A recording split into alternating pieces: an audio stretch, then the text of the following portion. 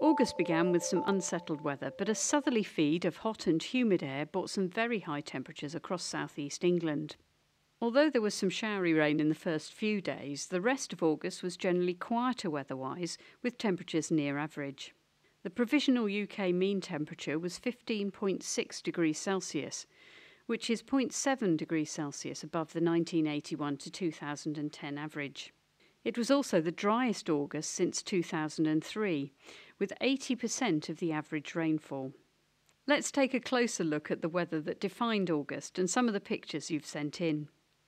August began with high temperatures in central and southeast England. Temperatures on the 1st of August reached 31 to 32 degrees Celsius, which is hotter than during the recent July heatwave.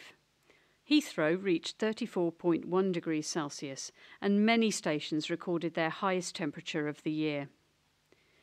There was then a move to more unsettled conditions, with Porthmadog recording 61 millimetres of rain on the 4th, and Bulmer in Northumberland recording 39 millimetres on the 5th. Later in the month it was windy for Scotland, with a highest gust of 52 miles an hour at Loch Glascarnock on the 17th. High pressure edged in from the southwest on the 19th, bringing drier and more settled conditions.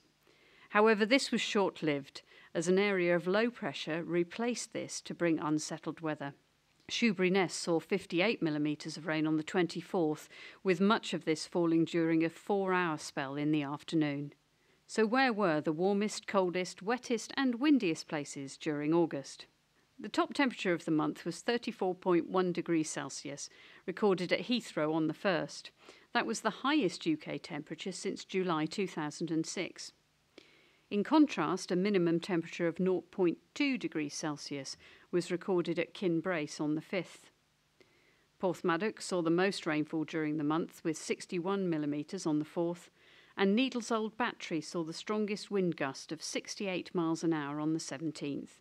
Here are some of your August weather pictures you sent in through Twitter. Send us your photos of September weather and you could feature in next month's summary video.